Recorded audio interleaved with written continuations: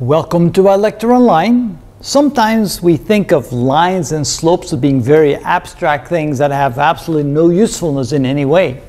But it turns out they're extremely useful and they have very nice applications in all kinds of circumstances. So here I thought I'd give you some examples where we can look at to see that yes indeed we can look at lines and slopes and there's some real meaning and purpose behind them. So first graph shows distance versus time. And notice that as time goes on, we're covering more and more distance. So as we're going along this line, the more time elapses, the more distance you've covered. You can see that after 1 hour, the distance covered is now 60 miles. I'm assuming that someone's doing that in their car, because that would be quite hard to do it walking or running or on a bicycle. So obviously you'd need a car to go that fast. And then you can also see that the slope has a particular representation. The slope actually tells you how fast you're traveling. The faster you're traveling, the steeper the slope. The slower you're traveling, the less steep the slope. Meaning if you're traveling on a bicycle, the slope would look like this. If you're in a race car, the slope would look like this. So the slope represents the speed at which you're traveling. In this case, the velocity is 60 miles in an hour or 60 miles per hour. So that's equal to the slope, the rise over the run. You could also have it represent jumping out of an airplane, opening a parachute, and then slowly losing height until you reach the ground. And of course, that takes a certain amount of time. What does the slope represent in this case? It represents how fast you're coming down with the parachute. And hopefully, you want the slope not to be too steep. If it's too steep, you would hit the ground too fast, you might get hurt. So you want a parachute that will take you down very, very gently, just a few meters per second, so that when you get to the ground, you don't get hurt. Let's say you're driving on a road and you went over a mountain pass on the other side. Here, the slope represents how steep the road is. A very big negative slope means that you're dropping very fast, and then you get to the point where the road is no longer as steep. So here you can see that the slope simply represents how steep the road is.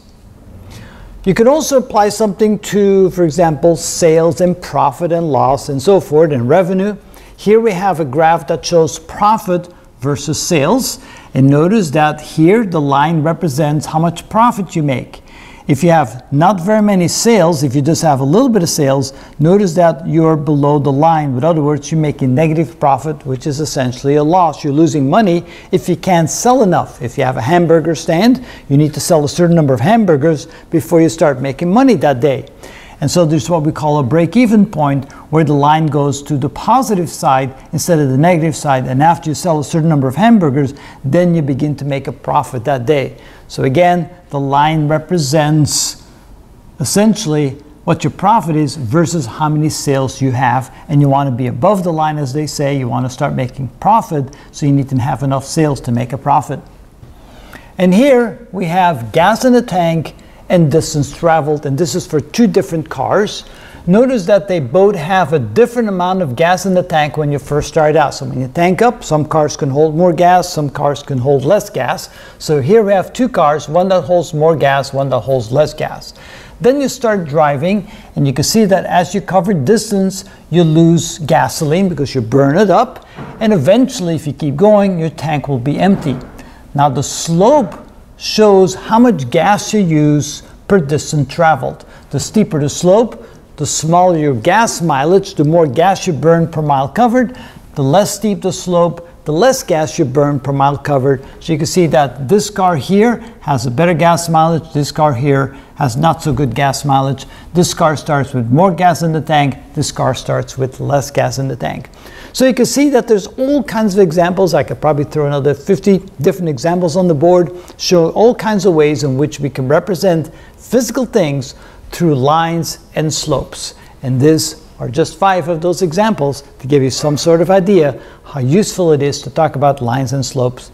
And so now that you understand that these are useful applications, we'll get into the nitty-gritty details of how to actually work with lines and slopes in a more sustained fashion. So stay tuned and we'll show you how to do that.